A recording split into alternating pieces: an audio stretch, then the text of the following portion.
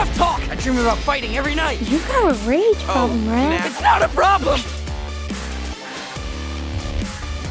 Yeah, we actually got to work with Ice Cube, Rose Byrne, Natasha, and then we haven't physically met the other mutants yet, but I'm really excited. But those three were like, they were just so talented. I would say like it wasn't really surprising to me, but like they just had so much energy and like they were just super funny. Like it was so easy to communicate and improvise straight off the bat of just meeting them and getting in the booth and just working with them. Yeah, and working with Io was great as well. Oh yeah, I mean, Io, sorry. We had a session with her, and it was super duper fun. And just the improv environment, when you get different actors a part of, you know, this big soup of improv. I don't know why I'm describing it like a soup, but you get all the chefs in the kitchen and they're doing their own thing. It makes for a fun movie.